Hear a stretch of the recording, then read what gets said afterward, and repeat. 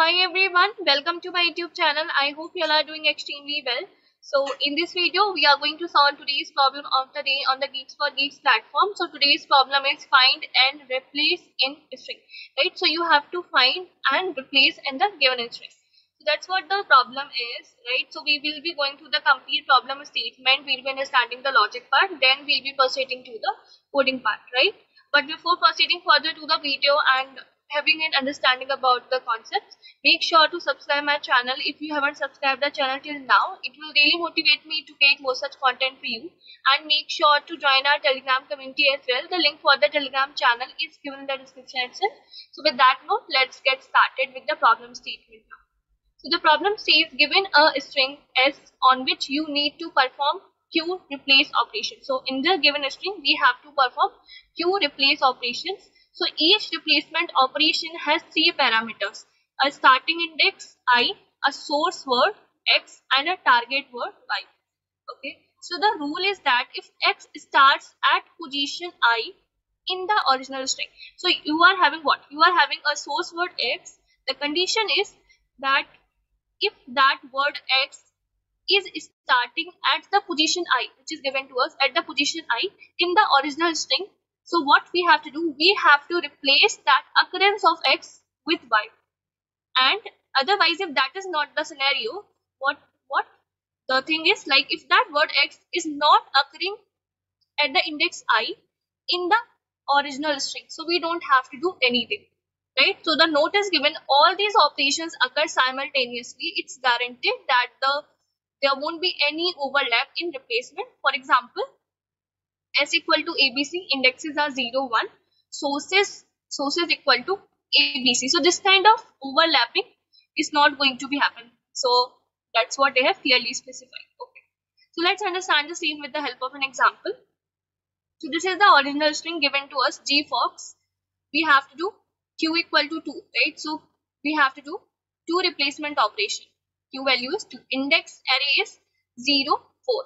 Right? This is the index array given to us. Sources are G and KS and targets are Geeks. Right? So here you can see, here we are having what? I value is what? 0.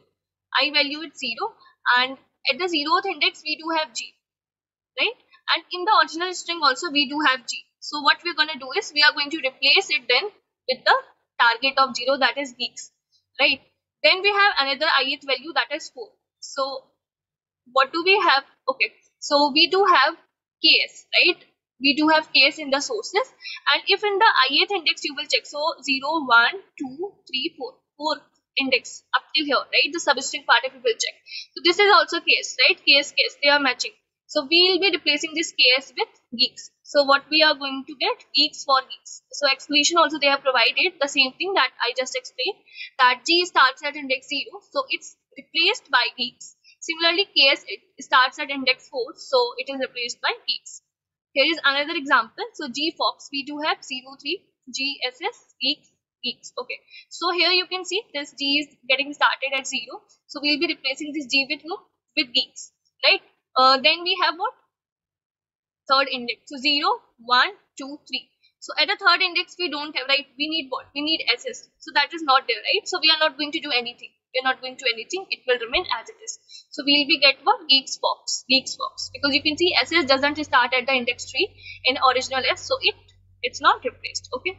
So whatever task is that we have to read. Okay, we don't have to read any input or print anything. We have to complete the function find and replace that takes the string S and integer Q and 3 arrays, index, sources and targets of size Q as input and returns the new string after all the operations. Index I, sources I and targets I denotes the index, sources and targets for ith query.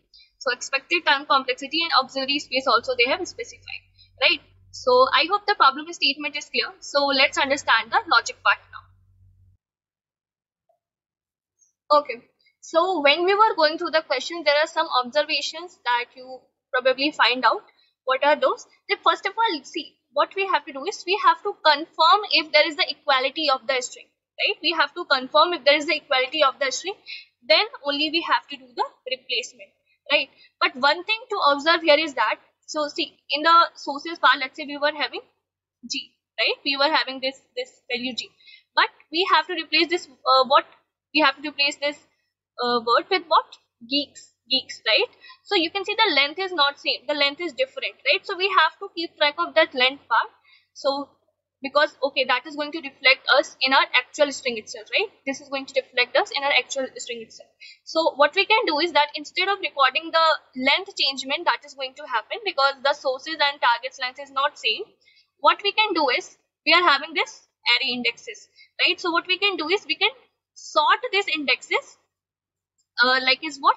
So what we can do is we can take these indexes and we can store in an array, or you can use a hash map even, right? So let's say this 0 we have, right? This element 0 we do have an index array. What is the index of 0? That is 0. And for 4, what is the index? That is 1, right? So what we can do is now we can sort this in ascending order. So we do have a pair of 4 comma 1 and we do have a pair of 0 comma 0. So what I'm saying is that we'll be doing that replacement part now. We will be doing that replacement part from right to left. Why so? Because so that we are not worried about the length changement which is taking place because the length of sources and the targets to be replaced are not same, right? So let's understand with the help of an example what I'm actually trying to say. So GeeksforGeeks we do have, right? So we'll be having a loop and we'll be going through the indexes that we do have. Okay, so as if we have done the sorting part, and that is also necessary to store the index associated with that value, because if you will do the general sorting, right, without keeping track of the index, so the order will be lost, right? And that's what we don't want. So GeeksforGeeks, that's the original string that we are having. Okay, so first element that we do have is 4 because we have done the sorting part. So 4 we do have. So what we have to check is the element that is as the fourth index. What is the element? K, right? So we have to check for this chunk. So what we will do, what is the index associated with this 4? 1. So we will check in source of 1. This is case. So we will check that this ith index that we got now, the element is 4, right? So ith index up till the length of the element that we do have in sources of 1, that is case. So we will take the substring part. So if you will take the substring from ith up till the length of this sources of 1 element, what is the size? 2 is the size, right? So if you will take the substring, so 4 to 6, right? Fifth index is not going to be included. So 0, 1, 2, 3, 4, 5. So ks, you can see ks is equal to that of sources of 1, right? And that's what is needed. So if it is equal, we'll be doing the replacement. Replacement with whom? Replacement with what? Target of 1. That's why we are keeping track of that index here. Target of 1. So this ks will be replaced with geeks. See, now this will remain as it is. Whatever change we are doing, we are appending this in the right part. So we don't have to worry about the length changement because the elements which are before, their indexes are not going to be changed, right? Okay, so now this has been changed. Okay, then what we have to do? So next we do have the element that is in the index, that is 0. Okay, so now we will check. Check the same thing. Sources of 0 is what? 0. Sources of 0 is what? G, right? So again, if you will take the substring, so the element that is there, so 0 to 1 substring if you will take, so what element we are going to get from this S? The G itself, right? So G and G, they are similar. G and G, they are similar, right? They are similar. So what we're going to do in that scenario, we are going to do the replacement. So this G will be replaced with what? Geeks. And you can see we got GeeksforGeeks. Now, here in between you must have seen this for. This was nowhere included. So we have to append this part as well. We have to concatenate this part as well. Okay. So how we will make sure this, I will show you in the code. But you must have got the general idea that what we are trying to achieve. Right? How we'll be approaching this problem, how we'll be solving basically. So you must have got that idea. So now let's have a look on the code part as well so that you can get a complete idea. And I have provided the code even in the description for your reference. So let's have a look. Okay, so here you can see we're having a list storing array of array, right? So what we're doing is, first of all, we are storing that part, the element that is there in the index array along with its index. So that's what we are doing here. for in this loop for int I equal to 0, I less than q, because there are q replacement operations we have to do, and the size of these arrays is also q, right? They have clearly specified in the problem statement. So we are just adding this index of I along with its index, that is I itself, right? Now we are doing the sorting in reverse order, sorting in reverse order. Now simply what we have to do, so we have to go through each and every in array basically, right? We are having this array itself in this ARR, because ARR is what? Array of array. So now this is consisting of two elements. One is the element that is there in the index, array, and another one that is there at the zeroth position. We are having the element that is there in the index, right? And another one is the position of that particular element. So we are storing this in int. So I is holding int of 0, right? That is the element itself, and j is holding the index, right? So now we are storing the, okay, so now we have to fetch the element, right? For example, we were having something like this, GKS, right? Then geeks, right?